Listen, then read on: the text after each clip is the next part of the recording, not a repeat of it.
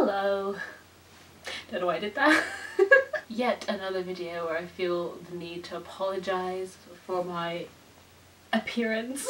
And before we get into today's video, I just wanted to quickly mention that there will be links in my bio about how to help and boost what's happening in Palestine right now.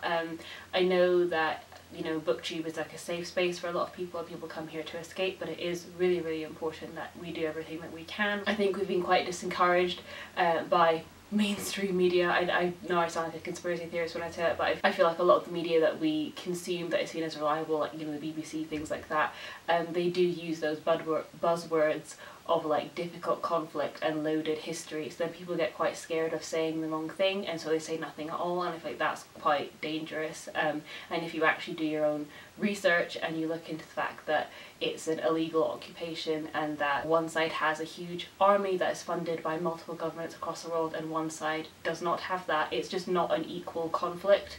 The way they keep describing it is a conflict, and that's not the case at all. So I just feel like it's really important to do your own research, and I know that booktube, like I said, is a safe space for a lot of people, but please just don't be complacent. Like, yes, you can't be tuned into every single horrible thing that happens in the world, but you know, there are times when people need you to speak up, and I think this is definitely one of those times. With that said, let's get on with today's video. And I'm actually very excited for today's video because you can probably tell what it is already by the title, is that it's a tier ranking video, and I've never ever done a tier ranking video. I'm a little bit nervous because obviously I've never done one before and I'm not the best when it comes to technical editing skills, so let's see how we splice the video of my screen, and I have to also Google how to record my screen.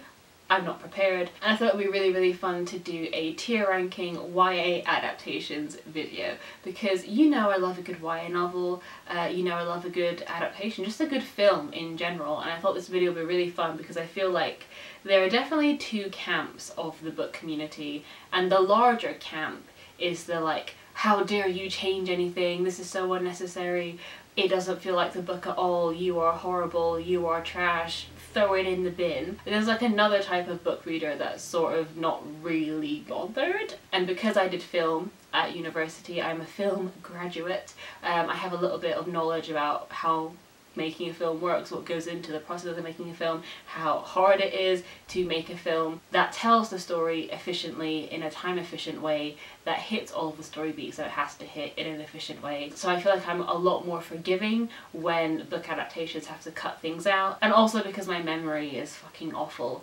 A lot of the times when I'm watching a book adaptation I just will not remember the stuff that they've left out, so it doesn't tend to bother me that much. And I think because I tend to let things slide, I might have a few differing opinions on some adaptations. I might be a slight bit controversial, but we'll see how it goes. Screen recording, there we go. How do I know if it's doing it?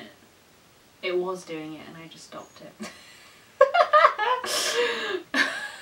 I just brushed my screen because it was dusty, as if that would make a difference to the actual recording of the screen.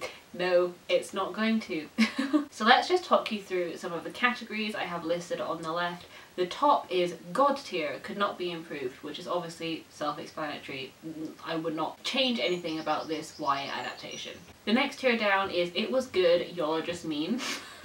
And that's the side where basically I'm going to be a lot more forgiving on certain films that I know have been slandered by the book community. And next we have the mid tier, which is the Logan Lerman tier, which basically just equates to right cast, wrong crew, because I know that the Percy Jackson films are universally hated, but I think that Logan Lerman was the perfect choice for Percy Jackson. A lot of people agree that he was the right choice, just the rest of the film wasn't great. So that tier is reserved for films that got some aspects completely right but just didn't quite reach their full potential. The next one is get in the bin, trashy but fun. So ones that were not great but I don't mind coming back to every so often, like I will watch it again even if it's not the best and makes me sort of at some points. It's fine, just a little bit of trash. And then the last tier is Amnesia, Wish I Could Forget, and I picked Amnesia because we all know that it's a very fun, overused YA trope. It's the amnesia trope. Just films that were complete garbage that I just wish I hadn't seen and could erase from my memory. And then obviously down here we've got a selection of YA.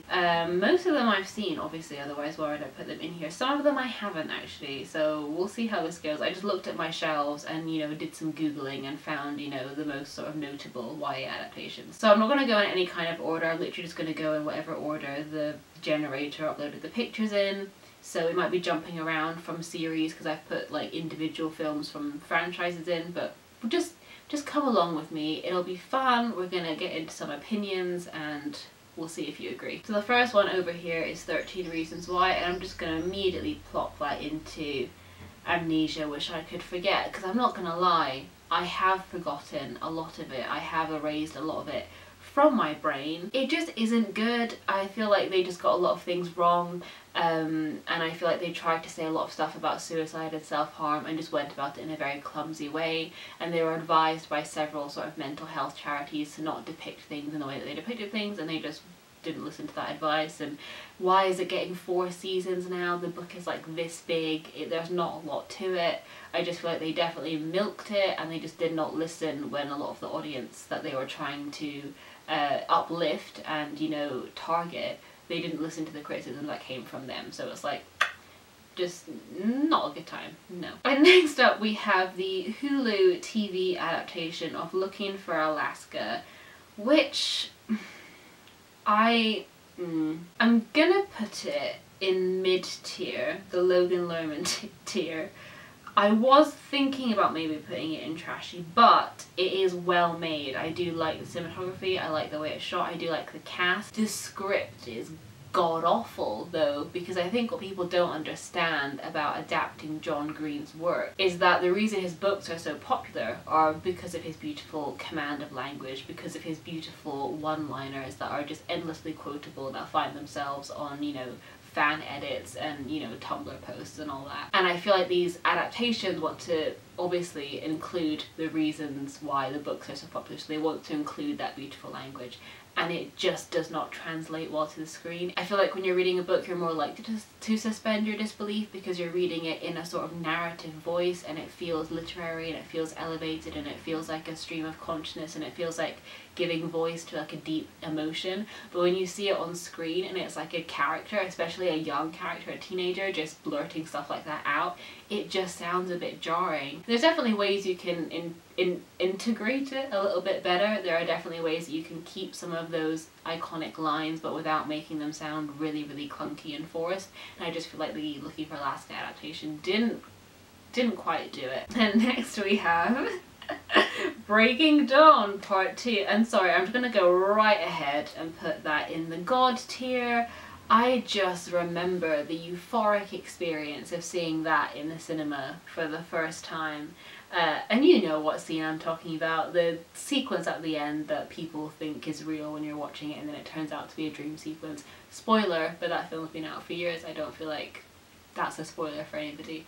And I just remember sitting there with B, and there was a guy at the back of the cinema who, you know, once it was revealed it was a dream, he stood up very angry and shouted, "I dropped my Coke for nothing," and then stormed out, which, you know, mood. And I feel like any film that has that sort of impact, any film that encourages that expelling of emotion, God tier cinema, that's what it's all about. And next we have Me, Earl and the Dying Girl, which I definitely went hard for when it came out because it's quite aesthetically pleasing. I think in my initial review, which I actually did on this channel, it was one of my first ever film reviews, I said it was like if Wes Anderson directed a coming of age film.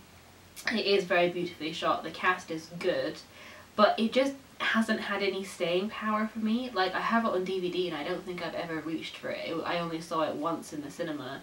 So I might as I don't know what to do, because I do have fond memories of watching it, but I just feel like I can't put it in the good tier because I just don't return to it very much. So I'm gonna put it in Logan Lerman. You know, there are some good elements of it. I like the way it's shot, I like the cast. It just hasn't had any long-lasting power for me. And then we have The Hate You Give, which, don't hate me, is going in mid-tier. and I'll explain why. Obviously the book is incredibly powerful, and there were definitely scenes of the film that really worked for me, and Amanda Stenberg is absolutely incredible in the main role as Star. They give a wonderful performance, and those sort of very high tension, high emotional scenes are very impactful, and you're very gripped when you're watching it in the cinema. Just from a script point of view, I struggle to really like it in that way. Like I said, there are some very impactful moments, but ultimately I thought the voiceover was much too heavy-handed. It really didn't give its audience any sort of respect. It did sort of over-explain everything that was already clear. I remember a particular scene involving Star's younger brother, in which the narration just completely kills the moment, and I was sort of welling up and listening to the music, and then the narration just cuts in and tells you how to feel, and it just was very jarring. And I think that is a common theme with YA adaptations, is that they think because obviously the writing from the book is so popular and so iconic that they have to have voiceover, they have to include those passages from the book in the film in order for it to be successful and deemed like a loyal adaptation, and that's just not the case. You can make a good film that has the essence of the book without you know, just reading out passages from the book, because they just don't translate well to the screen. Divergent, hello. We're going to the trashy but fun. I feel a bit bad putting it in the second to last tier, because I did just sort of make Divergent my whole personality when it came out. I was very into that. I was very into Divergent, and I have watched it multiple times, and I would rewatch it now. But I just don't think I can put it any higher. I don't know. Can I put it higher? Can I put it in mid-tier? Do you know what? The first one I'll put in mid-tier, because I think the cast is really good. I'm crushing on all of them. I really desperately wanted to be Shailene Woodley when I was a teenager. I lived vicariously through her, through all of her films. So, you know what? Happy memories, happy vibes. I'm putting the first one in mid-tier. Allegiant, on the other hand, you can choke. Do you know what? Wait, no. I'm putting it in trashy but fun, because isn't there that stupid scene with the bubbles? Yeah, where they're like in the bubbles and they're like just floating around and they're trying to have this like serious conversation, and it just looks fucking stupid. Yes, I'm putting it in trashy but fun. I would watch that again. Love, Simon. What are we doing with Love, Simon? I'm gonna put it in it was good, and this tier is a little bit flawed, because like it's the good tier, but I put it was good, you're just mean, but I don't think there's anyone really hating on the Love, Simon film, really. Although I do understand some people have criticised the final scene in Love, Simon, the Ferris wheel scene, because it does, the way they've done it in the film, it does sort of force somebody out of the closet in the way that the book doesn't do. It's a movie, we can suspend our disbelief. I really enjoyed Love, Simon. I think the soundtrack is stellar, and I think the cast was stellar, and it just gave me those happy teenage vibes that we know I cherish. Oh, Perks of Being a Wallflower, hello. Right up there in God tier. I will not hear any slander towards the Perks of Being a Wallflower. I know that it was seen as a little bit basic. It was everyone's sort of gateway into like sad, depressed YA fiction, but it found me at the exact right time. I really overly romanticized it, probably to a fault, but Emma Watson, Ezra Miller, Logan Lerman, absolutely perfect, stunning soundtrack, and I don't care how basic it is. Like every indie girl who loves the Smiths, every indie girl who loves David Bowie, yeah, okay, sure, sue me. I was one of those. I was an indie girl who liked the Smiths and liked David Bowie, and I still do. What are you gonna do about it? It works for me. It will always work for me. So it's going in the top tier. What I also really found interesting about Perks of Being a Wallflower is that it's directed by the author, and that is a very rare thing to happen. I presume that he had some directing experience before having, you know, written the book and then directed the film, but that's just quite a rare thing, and I think maybe that's why it's such a good adaptation for me, because it's directed by the person who wrote the book, so it just feels like the book felt, and it's had that staying power for me, and I will definitely return to it many times in the future. Maze Runner, we're just gonna go ahead and put in the trashy but fun, because it's not like badly made, it's not like laughably bad the way that Allegiant is in some parts, but I just don't ever feel a need to rewatch it. I have it on DVD, like most of these, but I've just not felt the need to return to it. Ugh! Percy Jackson! Hello, we're going up here in the Logan Lerman tier. That's what Logan Lerman tier was built for. Percy Jackson, I enjoy those films, I don't care. I think I watched either the first or second one before I read the books, and it was what made me want to read the books. So I know that's the wrong way of going about it. I might get like slammed in the comments for, sorry, just checking my camera is still recording me because sometimes it has to stop at this point.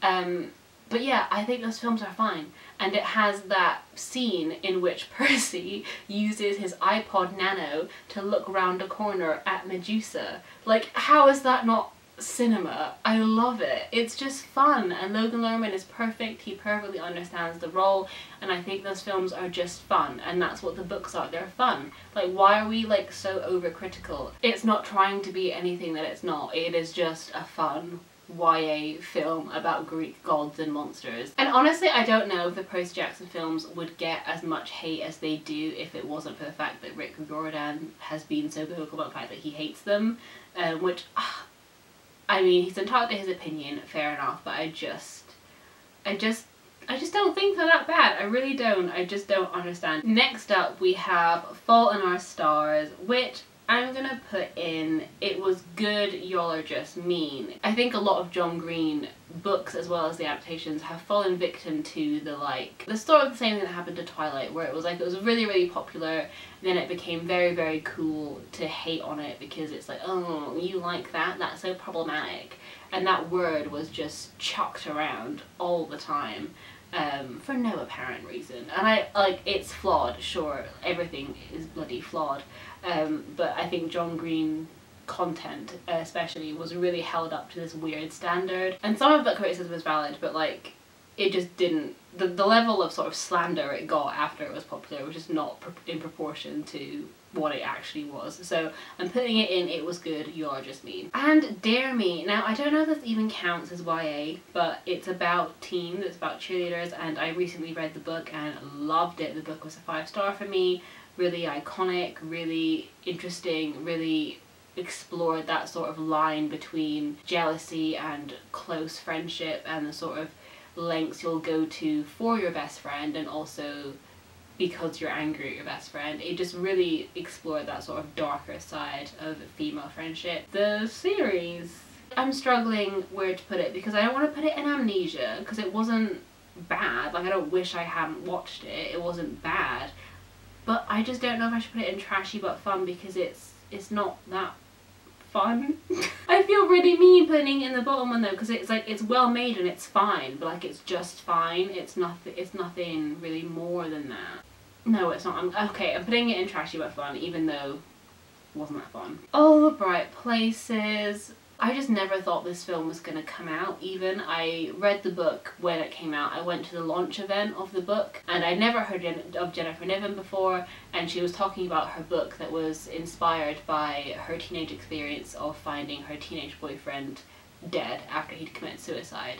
And this is what this book, All the Bright Places, was about. The way she talked about it made me really want to read the book, so I bought it, got it signed, and read it in the course of like the next evening and the day after. Like, I read it very quickly, and I just really loved it, the way it was written.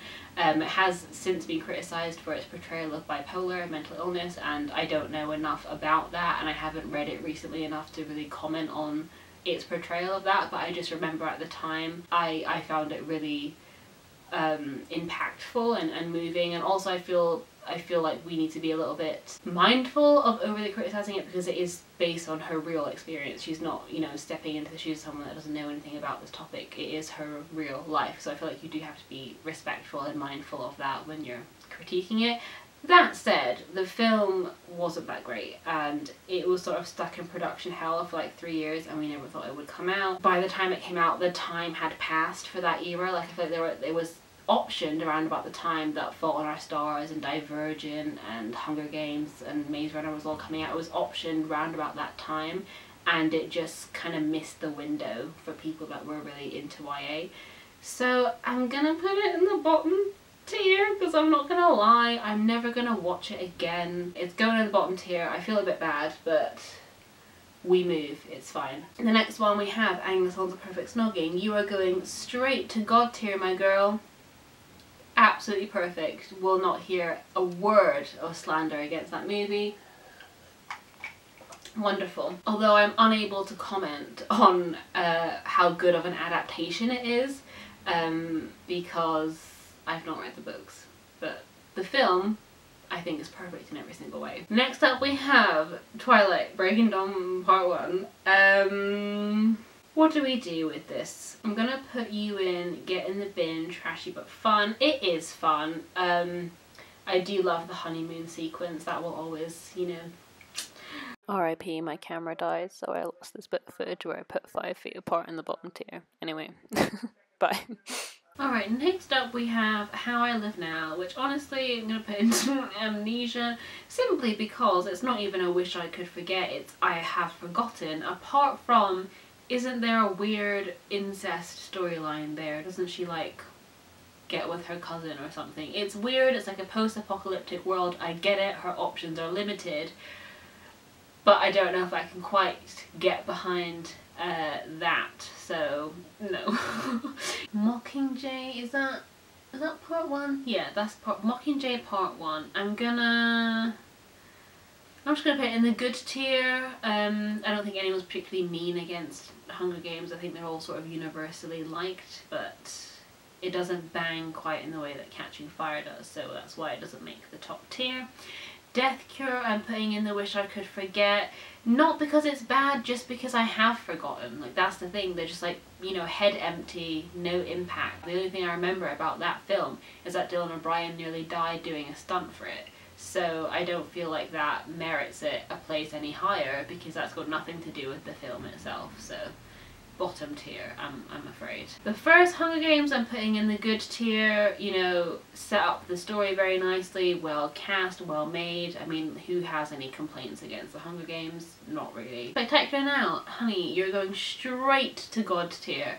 This is sort of a lesser known YA adaptation, which I'm not really sure why, because it has like the exact same cast as all of the other really popular adaptations of that time. So it has Shailene Woodley and Miles Teller playing the lead couple, and they are honestly so fantastic together in that film. It also has Brie Larson in a fairly minor role, and she's Captain Marvel, so it has a lot of people in it that have gone on to do really great things and just have really interesting careers. But Spectacular Now is just a wonderful, woefully underrated novel and film, I think. I mean, the book is a little bit darker, it doesn't quite have the same sort of uplifting ending as the film does, but I can appreciate them both. I think the book ending is much truer and sadder, but then the film ending isn't like a sort of Hollywood happy ending, but it is a sort of more hopeful one, and one that leaves it a little bit open-ended, and you can sort of make up your own mind about what happens and what you think should happen, and I appreciate that, and the performances are just wonderful.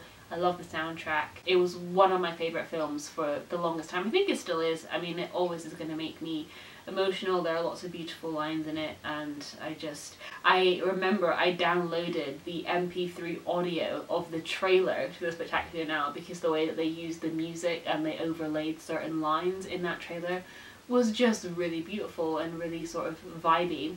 And so I would literally get on the bus to school and just listen to the MP3 of the trailer to that film, like, on a loop. Like a weirdo!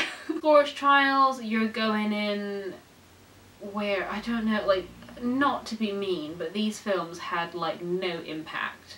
I mean, I remember liking them because Dylan O'Brien, but like, what else is there? I mean, Thomas Sangster's in it and he's good. Wait, should I put it higher? I think I enjoyed Scorched Trials actually more than Maze Runner, because it's a bit more of an interesting atmosphere. Like, they get out of the maze into like the world, so the texture is a bit nicer, like, of the world.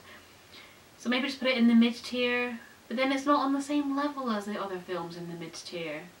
No, you're staying in the trashy tier, I'm sorry. To all the balls I've loved before, you're going in, I'm putting it in the good tier. Again, it doesn't really quite fit the y'all are just mean section of this good tier, because I think that's quite a universally liked one, although the rest do decrease in quality. Like, let's just find the rest of them in this list. P.S. I Still Love You goes trashy but fun. I feel like, yeah, I'm not a fan of the like introducing a new love interest just for drama's sake. I feel like John Ambrose was done a bit dirty in that film, to be honest, so I'm just not a fan of that trope, so that's why that one goes there for me. And then the last one, To All the Boys, is just gonna go in the mid tier. Then we have Catching Fire! Yes honey, you're going in God tier. We love that.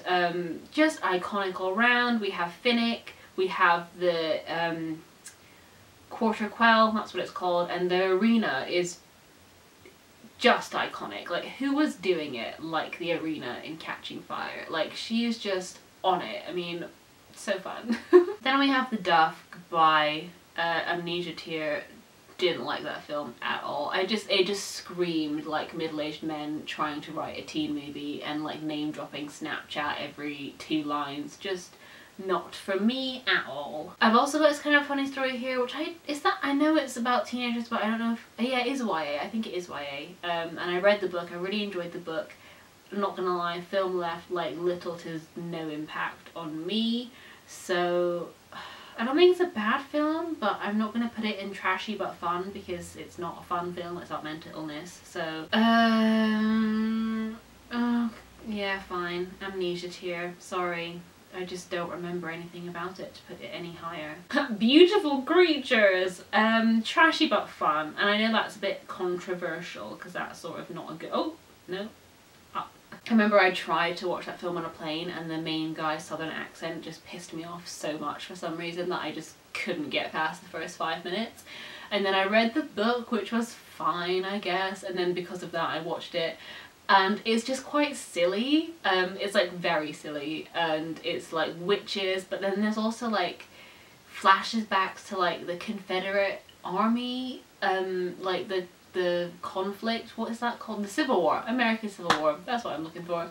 And I just don't know what the reason was, honestly. I guess it's a southern town, so that's sort of the reason, but like, I don't know, just the vibes just were not quite there, but I feel like some of the production design is nice in it, some of the costumes are cool, so I'm putting it in trashy but fun. Then we've got Miss Peregrine's Home for Peculiar Children, which I don't know why I put this image in here because I've not seen it, so I've heard it's bad, but I'm gonna put it in trashy but fun because it's Tim Burton, so I imagine I will have a good time with the aesthetic, but I can't comment further because I need to actually watch that one. Next we have Shadow and Bone, which is a recent adaptation, obviously, which we've all been watching. I'm so far gonna put it in it's good, and not the y'all are just mean. I feel like I shouldn't have put the y'all are just mean part there, because that's just made it confusing, but yeah, Shadow and Bone, good. Looking forward to season 2. Fallen! Hi honey, hate you. You wish I could get back every minute of my time I spent on you.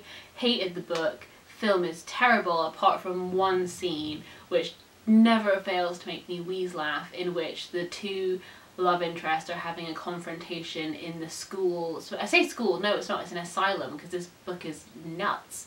They're in a swimming pool in the asylum and there's fog there for some reason, atmosphere, but it's an indoor pool. Anyway, so they're standing in the pool having this like stupid conversation about like, stay away from me, and like, but you know how it be in YA, and then he dramatically turns away from her and then butterfly strokes away. Butterfly strokes, and it shows it to you in slow motion, and it's just the most ridiculous thing I've ever seen in my entire life. And you know what, for that I could just put it in God tier, but you know what, the rest is awful. I do not recommend sitting through the entire film just for that scene, because that clip is on YouTube and that's all you need. Let It Snow is also going there. I didn't even find that. I was gonna put it in trashy but fun, but like, where was the fun? I just feel like, similar to All the Right Places, it came out, it was probably optioned around about the time that all of those YA books were optioned, and then it just somehow got delayed in production and just came out like much after that phase had passed, and it just rang a bit false. It just didn't feel relevant anymore. Warm Bodies, I'm just gonna put in mid-tier. Has Nicholas Hoult in it, so we can't really complain. He's playing a zombie, and there's some sort of romance that I was fairly invested in because I think the kiss scene was quite a nice one. It's but I couldn't tell you much else about it, so... Wait, is it on the level though of the other things in the mid-tier? I don't know. No, I'm gonna put it down one because I feel like I haven't seen it recent enough to give it a mid-tier. Chaos Walking, I've heard is trash, so I'm gonna put it trashy but fun, but I need to watch it first. But I will have fun watching it because it has Daisy Ridley, Tom Holland. I can vibe with it. I love those books, so it actually might annoy me. But we'll see how it be. Next up we've got Confessions of a Teenage Drama Queen, which I didn't even know was a book, so this is exciting information for me, but that is going straight up into it was good, because I enjoyed that movie a lot when I was a kid.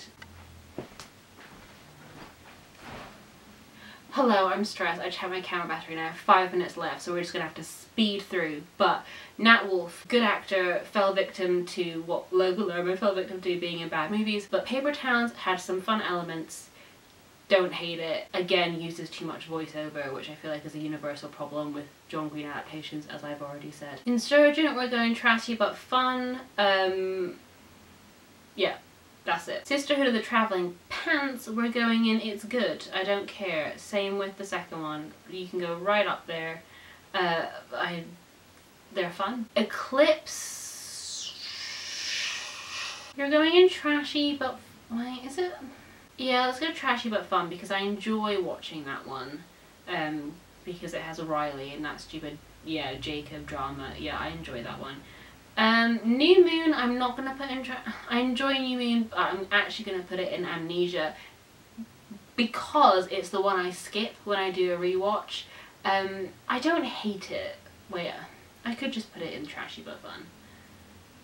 But it, yeah, okay, trashy but fun. I don't hate it, but like, I will skip it on a rewatch of the series. Miseducation of Cameron Post, you are going up in the good tier. You are a good film. City of Bones, here we go. Here's what I wanted to make this video about, because this is what the It Was Good, Y'all Are Just Mean tier was built for, was Mark Lynchman's City of Bones. What was wrong with that film? You know, like, what was wrong with that film? We had Lily Collins, we had Jamie Campbell Bower, we had Robert Sheehan, and y'all trashed it to hell, so we never got a sequel, and then instead we got the Netflix Abomination, which is next in this list, going straight to Amnesia. That was the easiest decision of the whole video. What was that? That was awful. And we could have had that perfect cast. And like, what was so bad with the film? We started and ended in the same place that the book starts and ends. We covered the same plot points. What was so wrong with it? What was so wrong with it, I ask you? The Institute was beautiful. Beautiful. Like, dark academia vibes, nice portraiture, the portal, gorgeous. Then the Netflix one, it was disgusting. It was like that Apple store. It was ugly. I'm sorry, I will just never be over that. The fact that we had such a downgrade that was just unnecessary. We could have had an entire franchise of like that cast and it would have been glorious, but y'all just hate fun, don't you? Next up we have Twilight going straight into God tier. I don't even care. I rewatch it like all the time. I love it. I don't care. It's so good. The sunglasses moment where Edward comes out of the Volvo, sunglasses on, arm round Bella, going to hell anyway. Peak cinema. Legendary. We love it. Will not hear a word of slander against it. And then we're finishing on a sour note with the Vampire Academy movie, which was god awful. You're going in Amnesia. I think I mentioned this in my one of my recent videos, but I was going through my change.org petitions, and one of the first ever petitions I signed on change.org was to get a movie sequel to Vampire Academy. I must have gone hard for this, and I think it's just because I had a crush on the guy that played Christian, which ironically is the guy that played Jace in the Netflix Shadowhunters thing, and then I went from having a crush to like severely disliking him because that was bad. But that film, I rewatched it last year. It was awful, and I don't know what I saw in it the first time around. And Claire Foy's in it, like the Queen from The Crown, has like a weird role in it. And also there's a line, what is it? What does she say? It's really funny. Hot sassy molassie! There's a bit when she's like trying to seduce the, well, she's under the influence of like a weird love potion because somebody wants to like waste her time or whatever. So she goes to the guy that she has a crush on, not, you know, intending to do anything, but then this love potion takes over and she looks at him and she goes up and down and she goes, hot sassy molassie.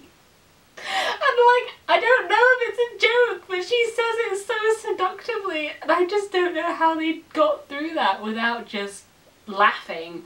And also the guy that played Dimitri was too old, and I never liked that relationship in the book anyway, but just the film made it more problematic because the age gap looked insane, and I just don't vibe with that. My camera might have cut off, so I'm sorry, but I have yelled and shouted way too much and I have so much footage to get through, so I need to wrap this up quick. Thank you so much for watching and sticking with me through all of my movie opinions. Were any of them controversial?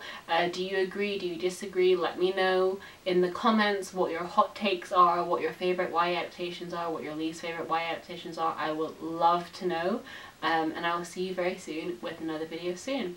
Bye! Okay, I have 18 seconds because my camera's about to die and it's flashing at me, but I need to tell you that it was just announced that Vampire Academy is getting adapted for TV by the people that did the Vampire Diaries. And you know what? I summoned it. By doing this video, I summoned it. It was me, and you're very welcome. And I'm very excited for it.